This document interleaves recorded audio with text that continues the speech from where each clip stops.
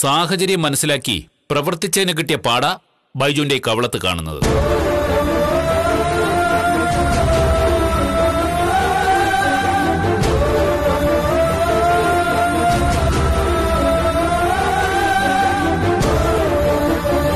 സാറേ, അതെനിക്ക് പ്രശ്നമില്ലാന്ന് ഞാൻ രണ്ടാളെടുത്തും പറഞ്ഞിട്ടുണ്ട്. പക്ഷെ ആ ഫോട്ടോ കണ്ടിട്ടെ സരയുവിന്റെ കല്യാണം എങ്ങാനും മുടങ്ങിയിട്ടുണ്ടെങ്കിലേ ആ പാടി വീഴുന്നതേ എന്റെ മനസ്സിലേക്കും.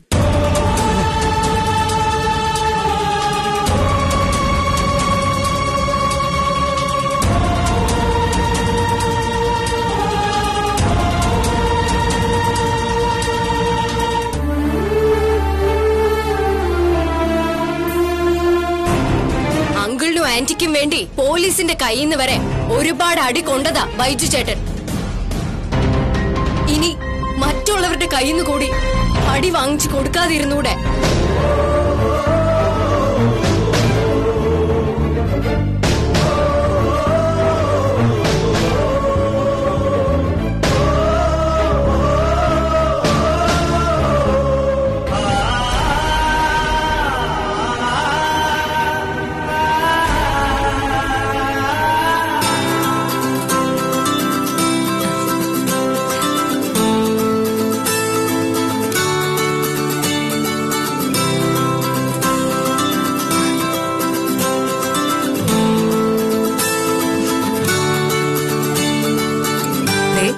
ഒന്നല്ല 4-5 സാരി വാങ്ങിയിട്ടുണ്ട് മോൾക്ക് കല്യാണത്തിന് കൊടുക്കാൻ. മോൾക്ക് ഇഷ്ടമുള്ളത് സെലക്ട് ചെയ്യാം. വിവാഹം കഴിഞ്ഞാലും പിന്നെ വൈകുന്നേരം ഫംഗ്ഷനൊക്കെ കാണും. അന്നേരം അതിനെല്ലാം ഉടുക്കണ്ടേ ആന്റി? സാരി എടുക്കാൻ പോയപ്പോ മോളും കൂടി വരാത്തെന്താ? അങ്ങനെയായിരുന്നെങ്കിൽ മോൾക്ക് ഇഷ്ടമുള്ളത് എടുക്കാറുന്നല്ലോ. ഇനിയിപ്പൊ മോൾക്ക് ഇഷ്ടപ്പെട്ടില്ലെങ്കിൽ അതായിരിക്കും എനിക്ക് വിഷമം. ആന്റി സെലക്ട് ചെയ്യുന്ന ഏത് സാരിയും എനിക്കിഷ്ടം. എന്റെ ടേസ്റ്റ് എന്നെക്കാളും നന്നായിട്ട് ആന്റിക്ക് അറിയാം. കുട്ടിക്കാലം മുതലേ എനിക്ക് എല്ലാ ഡ്രസ്സും എടുത്തു തന്നിട്ടുള്ളത് ആന്റി അല്ലേ? എന്നാലും അതുപോലെ അല്ലല്ലോ കല്യാണത്തിന് ഉടുക്കുന്ന സാരി. കല്യാണത്തിന് ഉടുക്കാനുള്ള സാരി ഞാൻ മനുവേട്ടനുമായിട്ട് പോയി എടുക്കാന്ന് വിചാരിച്ചു. അതിന് മനുവേട്ടൻ വരാന്ന് സമ്മതിച്ചിട്ടുണ്ട്. ഈ കളറാ മനുവേട്ടന് കൂടുതൽ ഇഷ്ടം. എന്നാ പിന്നെ കല്യാണത്തിന് അത് തന്നെ ഉടുത്താ മതി. എല്ലാം ഒന്നിനൊന്നും വെച്ചോ? എല്ലാം കൂടി കണ്ടപ്പോ ഏതെടുക്കണം എന്നൊരു കൺഫ്യൂഷൻ ഉണ്ട്. എല്ലാത്തിനും 2 ലക്ഷത്തിന് മുകളിൽ വില വരും.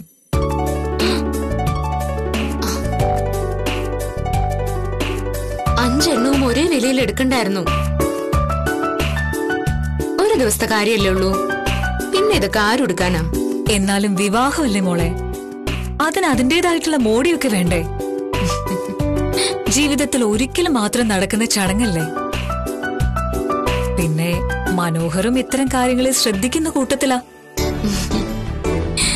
എനിക്ക് ഈ കളറാ ഇഷ്ടായത്. എന്നാലും മനുവേട്ടന് ഇതെല്ലാം ഒന്ന് അയച്ചു കൊടുക്കാം. പിന്നെ മനുവേട്ട സെലക്ട് ചെയ്യുന്നത് ഞാൻ കല്യാണ ദിവസം എടുക്കാം. സോണിയുടെ കല്യാണം ഒരു അഡ്ജസ്റ്റ്മെന്റ് കല്യാണമായിരുന്നു. അതിന് മോടിയൊക്കെ കുറവില്ലായിരുന്നെങ്കിലും ഒരു തൃപ്തിയില്ലാതെയാണ് ഞാൻ പങ്കെടുത്തത്. പിന്നെ കിരണിന്റെ കാര്യം അറിയാലോ. സത്യം പറഞ്ഞ ഒരു ആഘോഷത്തോടെ സന്തോഷത്തോടെ ഒരു വിവാഹം നടക്കുന്നത് മോളുടെ വിവാഹമാണ്. അതിന് ആഡംബരം ഒട്ടും കുറയാൻ പാടില്ല. വസ്ത്രത്തിന്റെ കാര്യത്തിലായാലും ആഭരണത്തിന്റെ കാര്യത്തിലായാലും. മോൾ ഇതെല്ലാം മോളുടെ അമ്മയെ കൊണ്ട് കാണിക്ക്. ശരി.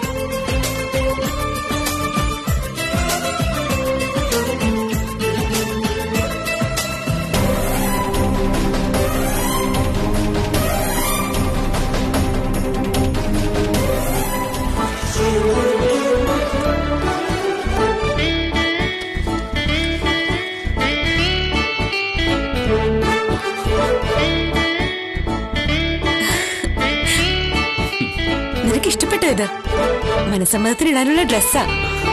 നന്നായിട്ടുണ്ട്, നല്ല സെലക്ഷൻ. ഞാൻ ഇട്ട് കാണിക്കട്ടെ? വേണ്ട, മനസ്സമ്മതത്തിന് വാങ്ങിയത് അന്നിട്ടാ മതി.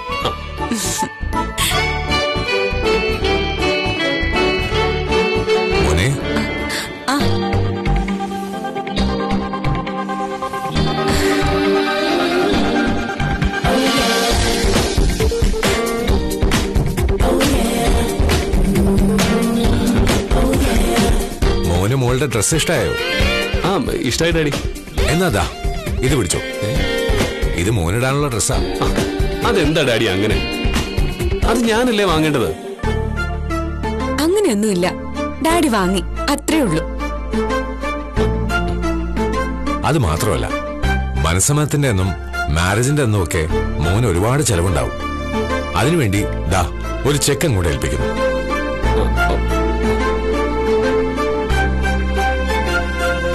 മോനെ, ദേഷ്യമൊന്നും കാണിക്കണ്ട. ഇത് ഞങ്ങളുടെ ഒരു രീതിയാ. അതിലുപരി ഞങ്ങളുടെ ഒരു സന്തോഷവും. മോനിത് വാങ്ങില്ല എന്ന് പറയുകയാണെങ്കിൽ ഞങ്ങളുടെ മനസ്സിൽ അതൊരു വിഷമായി തങ്ങിക്കിടക്കും. വാങ്ങുവിക്കി. ഇപ്പൊ തന്നെ ഒരുപാടായി ഡാഡി, ഇനി ഇതിന്റെ ഒന്നും ആവശ്യമില്ല. വിക്കി, എന്നാ ഓക്കെ.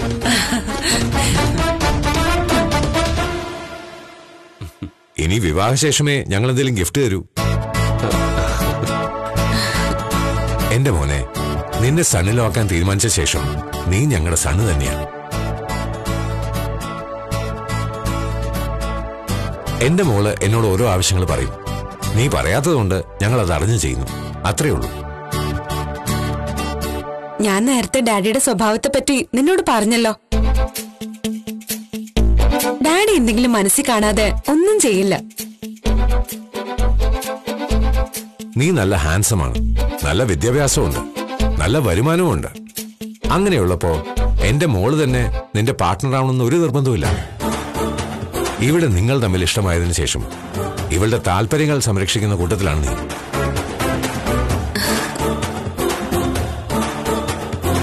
നീ നിന്റെ ഭാഗത്തേക്ക് എന്റെ മോള് വരണമെന്ന് വാശി പിടിച്ചിട്ടില്ല. മറിച്ച് വിക്ടർ എന്ന പേര് സ്വീകരിച്ചിട്ടാണെങ്കിൽ പോലും എന്റെ മോളെ വേണം എന്നാ നീ പറഞ്ഞത്.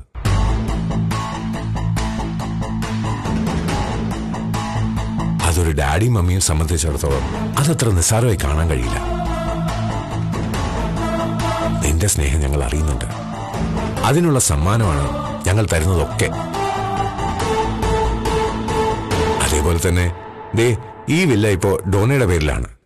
അതിനി നിങ്ങളുടെ രണ്ടുപേരുടെ പേരിലേക്ക് മാക്കും.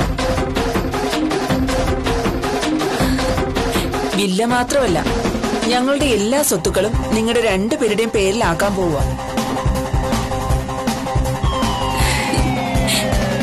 ഇന്നത്തെ കാലത്ത് രക്ഷിതാക്കൾക്ക് ഒരു പരിപാടിയുണ്ട്. മകളെ മരുമോൻ നന്നായിട്ട് സ്നേഹിക്കുന്നുണ്ടോ, നന്നായി സംരക്ഷിക്കുന്നുണ്ടോ എന്നൊക്കെ നോക്കിയിട്ടാണ് അവരെ സഹായിക്കുന്നത്. അങ്ങനെ നോക്കിയിരുന്ന് കാലമൊക്കെ അങ്ങ് പോവും. അവസാനം എന്തെങ്കിലും കൊടുക്കാൻ പറ്റാത്തതിന്റെ പേരിൽ പാരന്റ്സിന് കുറ്റബോധം ഉണ്ടാകും. ഇവിടെ പഴമക്കാരുടെ രീതിയാണ് ഞങ്ങൾ സ്വീകരിക്കുന്നത്. കല്യാണം കഴിയുന്ന സമയത്ത് തന്നെ മകൾക്കും മരുമകനും എന്താ കൊടുക്കേണ്ടതെന്ന് വെച്ചാൽ കൊടുക്കാം. രണ്ടുപേരെയും വേർതിരിച്ച് കാണുന്ന ഏർപ്പാട് ഞങ്ങൾക്കില്ല. എന്ന് വെച്ചാ ഇത്തരം ചെറിയ ചെറിയ ഗിഫ്റ്റുകൾ പോലും വേണ്ടാന്ന് പറയരുതെന്ന്.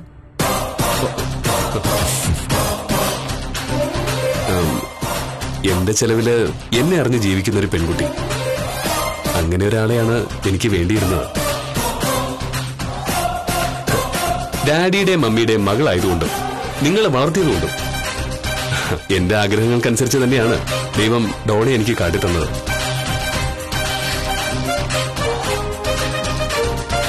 ഇനിയിപ്പോ ഒന്നും തന്നില്ലെങ്കിലും ശരി, ഡോണെ എനിക്ക് തരണം.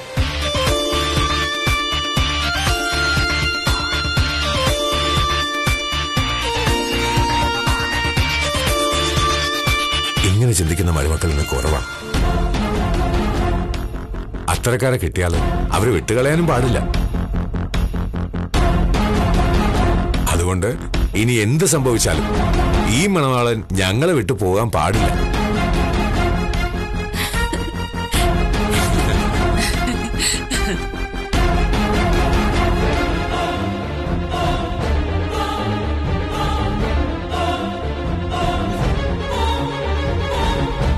അമ്മ 5 കല്യാണ സാരിയാ സരിയുന് വേണ്ടി വാങ്ങിയിരിക്കുന്നത്. എല്ലാം 2 ലക്ഷത്തിന് മുകളിൽ വില വരും. അവൾക്ക് ഇഷ്ടമുള്ളത് കല്യാണത്തിന് കൊടുക്കാനാ പറഞ്ഞിരിക്കുന്നത്. 10 ലക്ഷം രൂപയല്ല, 10-15 ലക്ഷം രൂപയ്ക്ക് മുകളിലുള്ള സാരികളെല്ലാം കൂടി. പിന്നെ 500 പവന്റെ സ്വർണവും. ഓഡിറ്റോറിയം ലക്ഷങ്ങൾ മുടക്കിയാ എടുത്തിരിക്കുന്നത്. കല്യാണ ചെലവിന്റെ കാര്യമാണോ പറയുന്നത്?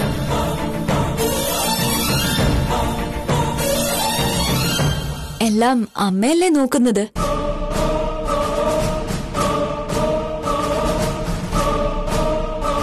കേട്ടോമേ, 10 ലക്ഷം രൂപയ്ക്ക് മുകളിലുള്ള സാരിയാണ് കല്യാണത്തിന് വാങ്ങിക്കുന്നത്. 10 ലക്ഷം രൂപയ്ക്കൊക്കെ സാരി ഉണ്ടോ? മൊത്തം 5 സാരി വാങ്ങിച്ചിട്ടുണ്ട്. എല്ലാം 2 ലക്ഷം രൂപയ്ക്ക് മുകളിലുള്ളതാ. അവൾക്ക് ഇഷ്ടമുള്ള സാരി അവള് സെലക്ട് ചെയ്യും. ഇത് പണത്തിന്റെ അഹങ്കാരമാണമ്മേ, നിന്റെ അമ്മയുടെ അഹങ്കാരം. ഞങ്ങളെക്കാൾ അമ്മയ്ക്ക് ഇഷ്ടം സരയുവിനോടായിരുന്നു. പിന്നെ സരയു കിരണേട്ടനെ ഒരുപാട് ആഗ്രഹിച്ചതാ. അത് നടന്നില്ല. അതുകൊണ്ട് അവൾക്ക് വേണ്ടി അമ്മ പൈസ നോക്കാതെ ചെലവാക്കും. അല്ല, ഇങ്ങനെ ചെലവഴിച്ചിട്ട് എന്താ കാര്യം? ആ അമ്മയ്ക്കൊരു തകർച്ച വന്നാൽ നിങ്ങൾ രണ്ടുപേരെയോ കാണൂ നോക്കാൻ. പിന്നെ നമ്മൾ രണ്ടുപേരും അല്ലേടാ പ്രകാശ? അതെ, നമുക്ക് ആരോഗ്യം ഉണ്ടെങ്കിൽ നമ്മൾ നോക്കും. ആരെ നോക്കിയില്ലെങ്കിലും എന്റെ കിരണേട്ടനും കല്യാണിയും അമ്മയെ നോക്കും. അതെനിക്ക് ഉറപ്പാ. അവരവരെ നോക്കാനോ? നിന്റെ അമ്മയ്ക്ക് എന്തെങ്കിലും ഒരു അവസ്ഥ വന്നിട്ട് കിരണിന്റെയും കല്യാണിയുടെയും അടുത്ത് നിന്നാല് ഞങ്ങളെ അന്ന് പുറത്താക്കിയതല്ലേ ഇപ്പൊ എന്തിനാ വന്നതെന്ന് ചോദിച്ചിട്ട് പിൻവശത്തെ വാതിൽ മലർത്തി അടയ്ക്കും. മുൻവശത്തൂടെ ചൂടുവെള്ളം ഒഴിക്കുകയും ചെയ്യും. അങ്ങനെ ചെയ്യുന്നവരുണ്ടാവും. എന്നാൽ എന്റെ കിരണേട്ടനും കല്യാണിയും ആ ഗണത്തിൽ പെടത്തില്ല. അതൊക്കെ വിട്. ഇപ്പൊ സരയുവിന്റെ കല്യാണത്തിന് വേണ്ടി ചെലവാക്കുന്ന തുകയെക്കുറിച്ച് നീ പറഞ്ഞു. വിക്രത്തിന്റെ ഓപ്പറേഷന് വേണ്ടിയിട്ട് 1 കോടി രൂപ തന്നു. അതൊക്കെ ശരിയാ. പക്ഷെ ഓപ്പറേഷൻ കഴിഞ്ഞാലും ചെലവെടുക്കല്ലേ? അതുകൂടി ചേർത്ത് 1.25 കോടിയല്ലേ അമ്മ തന്നത്? 1 കോടി തന്ന് പിന്നെ ഈ 1/4 കോടി തരാതെ ഒരു 5 ലക്ഷമെങ്കിലും തരാമായിരുന്നു. ഈ 1/4 കോടി എന്നൊക്കെ പറഞ്ഞാ പെട്ടെന്ന് അങ്ങ് തീരത്തില്ല. 1/4 കോടി എന്ന് പറഞ്ഞ 25 ലക്ഷമാ. എന്റെ അമ്മ ഒന്നും ഉണ്ടായിരിയമ്മേ. അമ്മ എല്ലാം അറിഞ്ഞു തരും. അങ്ങോട്ടൊന്നും ചോദിക്കുന്നത് അമ്മയ്ക്ക് ഇഷ്ടമല്ല. അറിഞ്ഞാ തരേണ്ടത്. പിന്നെ ഇപ്പൊ ചൊറിഞ്ഞാ തരുന്നത്. തല ചൊറിഞ്ഞ് തരാൻ മനസ്സില്ലാത്തതുപോലെ. ഇതുപോലെ അമ്മയുടെ മുന്നിൽ ചെന്ന് നിന്ന് പറഞ്ഞ ഉള്ളതും കൂടി ഇല്ലാതാവും. ഞങ്ങൾ നിന്റെ അമ്മയുടെ മുന്നിൽ പോയിട്ട് ഒന്നും പറയാൻ പോകുന്നില്ല. ഞങ്ങൾ പറഞ്ഞത് ഞങ്ങളുടെ മരുമോളാണ്. മരുമോളെന്ന് പറഞ്ഞാൽ ഞങ്ങൾക്ക് സ്വന്തം മോളെ പോലെയാ. പണത്തിന്റെയും സ്വത്തിന്റെയും കാര്യം വരുമ്പോഴേ എല്ലാവർക്കും സ്നേഹം കൂടത്തുള്ളൂ. അല്ലാത്തപ്പോ എല്ലാരും കണക്കാ. അതിനൊക്കെ വേറിട്ട് നിൽക്കുന്നത് എന്റെ കിരണേട്ടനും കല്യാണിയോ. അത് ഞാൻ എവിടെയും പറയും.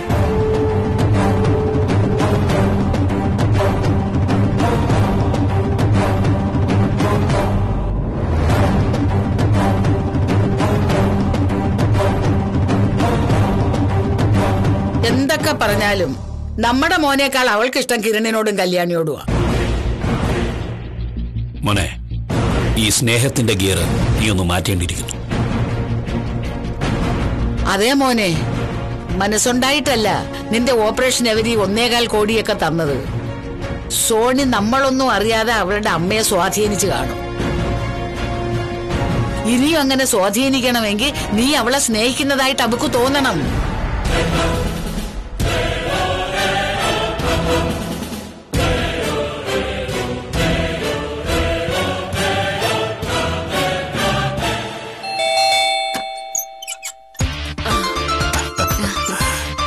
അല്ല, ഇത് ആരൊക്കെയാ? ഞങ്ങള് വിവാഹം ക്ഷണിക്കാൻ വന്നതാ. വാ, കേറി വാ.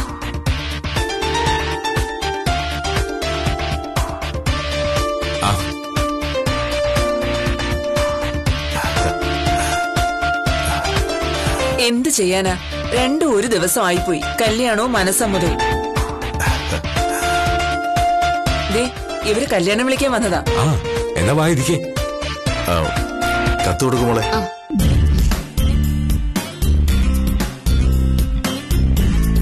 ഇരിക്കേ.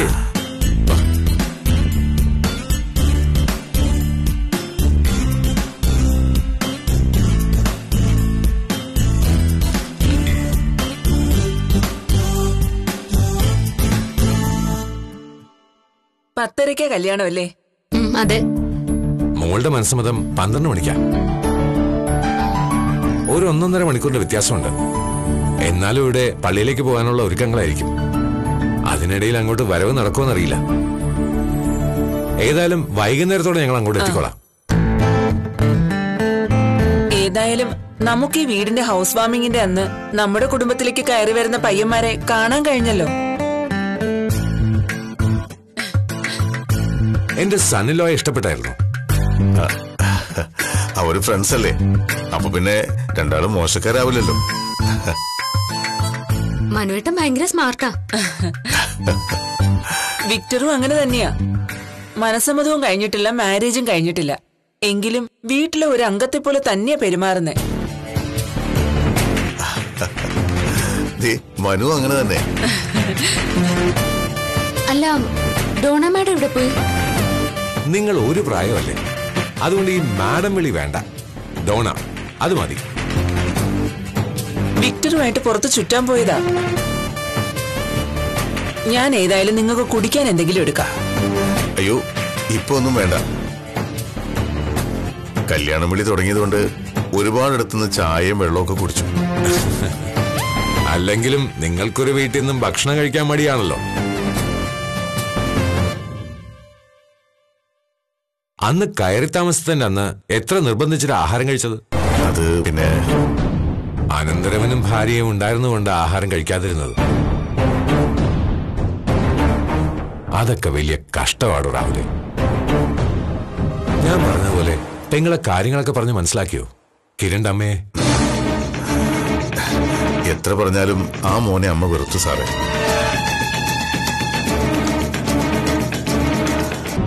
എന്തായാലും അവരാണല്ലോ സരയു കൺസ്ട്രക്ഷൻസിന്റെ ശരിക്കുള്ള MD.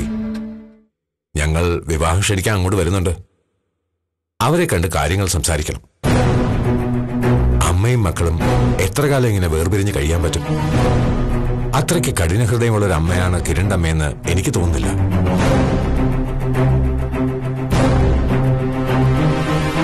ശരിക്കും ഇവിടെ പ്രതി കിരണിന്റെ അച്ഛനാ. ഈ ലോകം കണ്ട ഏറ്റവും വലിയ ഫ്രോഡ് അയാള്. അവർക്ക് ഓർമ്മയായ കാലത്തിന് മുമ്പേ അവൻ അവരെ കളഞ്ഞിട്ട് പോയി. എന്നാ ഇപ്പൊ അവൻ കോടീശ്വരനായിട്ട് വന്നിട്ടുണ്ട്. ആ സമയത്ത് ഇന്നലെ വരെ കിരണിനെയും അവന്റെ അനിയത്തെയും വളർത്തിയ അമ്മയെ ഓർക്കാതെ ഇന്നലെ കണ്ട അച്ഛനുമായിട്ട് അവനങ്ങ് അടുത്തു ഈ കിരൺ.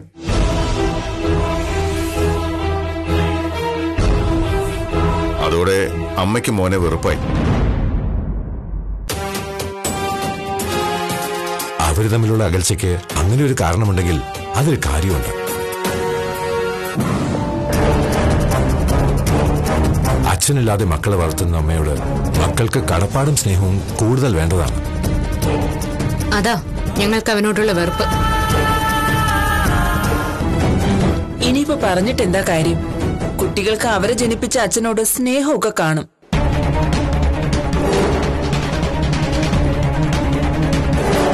ശരി, എന്നാ പിന്നെ ഞങ്ങൾ ഇറങ്ങിക്കോട്ടെ. കുറച്ച് സമയം കൂടി ഇരിക്കടോ. മോളും എക്സ്ട്രും കൂടി ഇങ്ങെത്തും. ഉടനെ വരുമെന്ന് പറഞ്ഞത്. സമയമില്ല. എന്നാ ആയിക്കോട്ടെ. ആ ശരി ശരി. ശരി.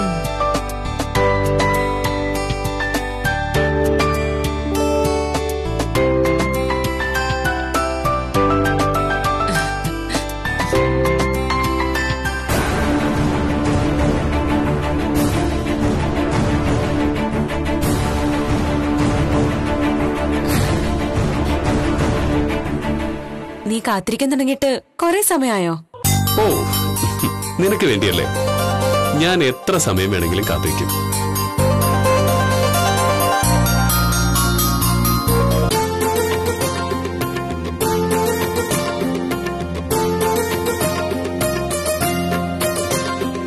ഡാ, ഞാൻ ഇങ്ങോട്ട് വരുമ്പോ ഡാഡി വിളിച്ചിരുന്നു. സരയും അവളുടെ അച്ഛനും കൂടി വിവാഹം വിളിച്ചു. എന്ത് ചെയ്യാനാ, മനസ്സമ്മതം വന്ന. അപ്പൊ മനസ്സമ്മതം മാറ്റിവെക്കണോ? പള്ളിയിൽ അച്ഛനും കൂടിയാ തീരുമാനിച്ചത്. മാറ്റിവെക്കാനൊന്നും പറ്റില്ല. അപ്പോ കല്യാണത്തിനാരും പോകത്തില്ലല്ലേ? കല്യാണം കഴിഞ്ഞ് 1.5 മണിക്കൂർ കഴിഞ്ഞ മനസ്സമ്മതം നടക്കുന്നത്. ഇനി ഡാഡിയോ മറ്റോ ജസ്റ്റ് അവിടെ വരെ ഒന്ന് പോവെന്ന് അറിയില്ല. അതെന്തിനു പോക്കാം?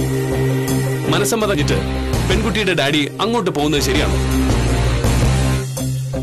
അപ്പൊ അങ്ങനെയാണെങ്കിൽ നമ്മുടെ ഫംഗ്ഷൻ മാറ്റി വെക്കാം. ഞായറാഴ്ചയുടെ അടുത്ത് ഞായറാഴ്ച വെക്കാം. എന്താ? അത് പറ്റില്ലെന്ന് എത്ര പ്രാവശ്യം ഞാൻ പറഞ്ഞതാ. നിനക്കെന്താ മനസ്സമ്മതം മാറ്റാൻ ഇത്ര തിടുക്കം? എനിക്കൊരു തിടുക്കമില്ല. മനസ്സമ്മതത്തിന്റെ അന്ന് തന്നെ മിന്നുകെട്ട് നടത്തിയാലും ഒരു കുഴപ്പമില്ല. പിന്നെ നിങ്ങൾക്ക് സരയുവിന്റെ കല്യാണത്തിന് പോകാൻ പറ്റാത്തതിന്റെ ഒരു നിരാശയുണ്ട്. അതുകൊണ്ട് പറഞ്ഞതേ ഉള്ളൂ.